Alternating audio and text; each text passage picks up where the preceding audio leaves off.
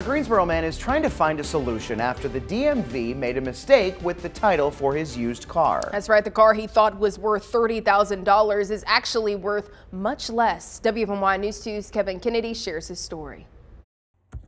Car shopping these days often involves the internet. Yeah. So I was just scrolling through Facebook, found a car that I liked. Carter Boles coming across this 2014 Mustang GT. We met up, went through the whole check it out. Everything looked good. The car had been in an accident back in 2014, but it didn't show as a big deal. Did all my research with Carfax.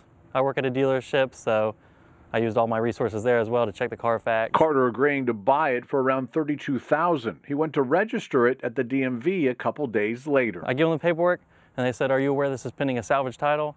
And I said, "Of course not, otherwise I wouldn't have bought the car." That accident back in 2014, apparently major. A mistake made by a DMV employee in Texas just as big. Texas had apparently missed a checkbox or whatever they may have to do to mark that as a salvage title. Even more frustrating, this car has been sold with a clean title in multiple states several times since that crash. That includes a DMV office in North Carolina. It's upsetting, of course, because now I have a big loss on my hands. The car probably only worth half of what Carter paid. Carter talking to a DMV employee in Kernersville. He called Raleigh DMV.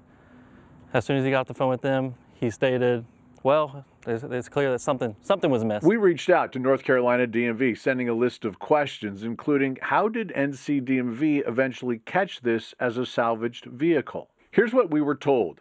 NC DMV did catch this when we reviewed and noticed the vehicle should have a branded title. The License and Theft Bureau confirmed this by looking the vehicle up in the insurance database. They said there's nothing you can do about it.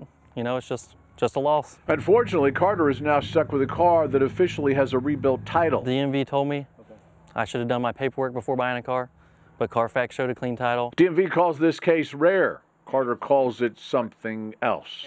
In Greensboro, Kevin Kennedy, 2 Wants to Know.